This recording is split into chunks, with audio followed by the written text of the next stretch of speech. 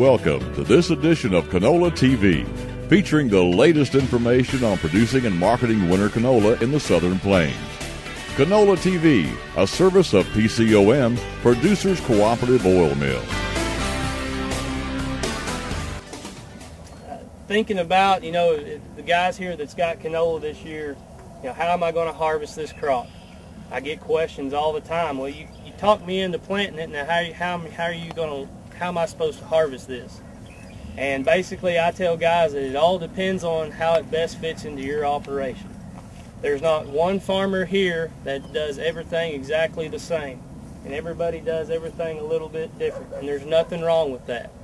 But basically, with canola, you have three harvesting options. You can direct cut it, you can swath it and pick it up, or you can push it and straight harvest it as well.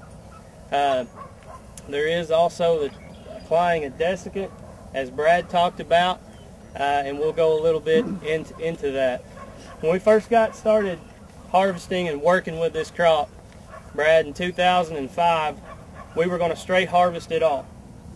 But what I couldn't do was to get a wheat farmer to pull out of a wheat field to go harvest his canola. Now, granted, times have changed. We got a canola price is exceptionally well right now. When we compare it to the wheat price, this crop is worth more than the wheat is. I'm going to put most of all my priority towards getting it out in a timely fashion and be as successful as I can and do the best I can with what I have. That being said, over the years we thought we were going to direct harvest it. We had a lot of farmers start swathing.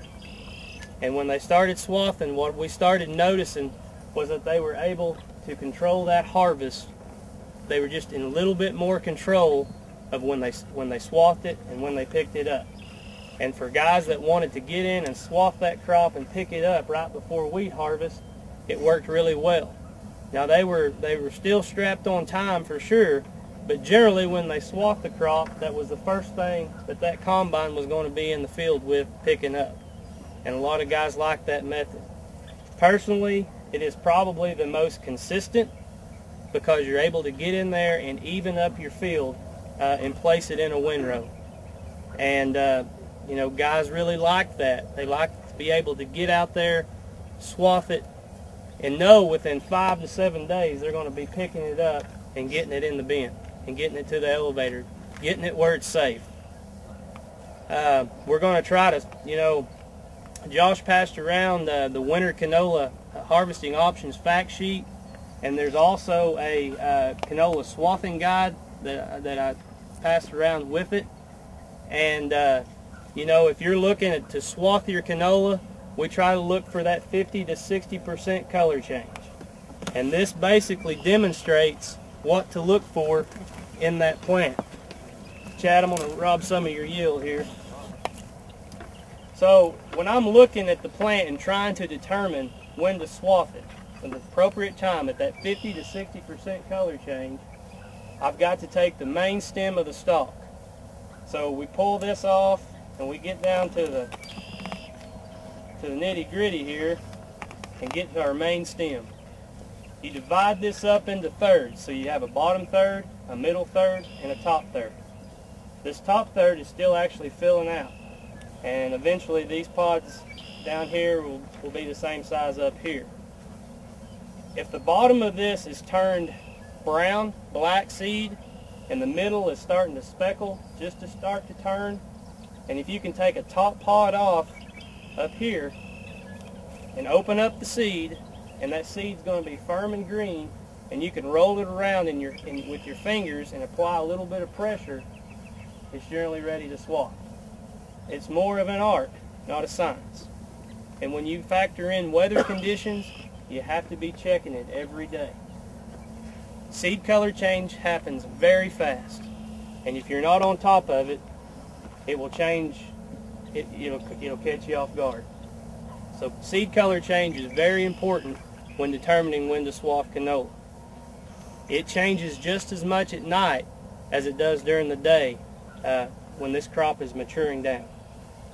So if you think you've got a couple of days, you might as well cut it in half. You've probably got a 1 day. So just you've got to be checking it because it will definitely change on you. When we swath it, I think swathing this year is going to be interesting because we've got an excellent crop with excellent yield potential out there. If we've got 30 and 35 foot draper swathers, we're going to have a tremendous windrow out there with all this material to go through it.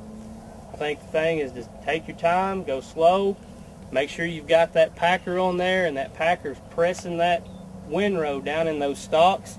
You know, you want to try to cut below that seed pod, but also you want to be able to make sure that you're getting the pods underneath it and it's flowing good through the machine.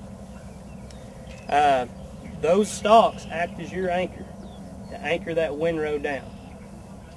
As that crop, as you place it on top of the windrow or inside that windrow and press it down a little bit, it dries.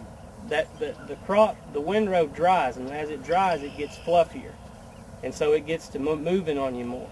So you want to make sure not to smash it down as tight as you can get it in there, because you want some air to go underneath that crop to dry it out. You just want to basically tuck the ends and tuck it in so that it will withstand a pretty good wind. As far as picking it up, and try to get that moisture below 10%, and generally a good 5 to 7 days after you swath it, you're in there picking it up. And of course that's going to depend on the weather. If it's like it's been the last 2 days for a week after you swath it, it may not be ready. You may have to give it a little more time. But as we get warmer and things start drying out faster, it's going to speed up the drying of that crop a lot more. I've seen guys go in and swath it, and within 3 days they were picking it up. So it depends on how thick the windrow, how big the crop is, and how much drying time it has. It really doesn't hurt for it to dry slowly, because the slower it dries, the better it changes the seed color in that crop, in that windrow. I get a lot of questions about, well, if I get a rain on it, is it going to be ruined? No, it will withstand rain, and actually it helps change that seed color better in that windrow. Canola TV, a service of PCOM and produced by OklahomaFarmReport.com.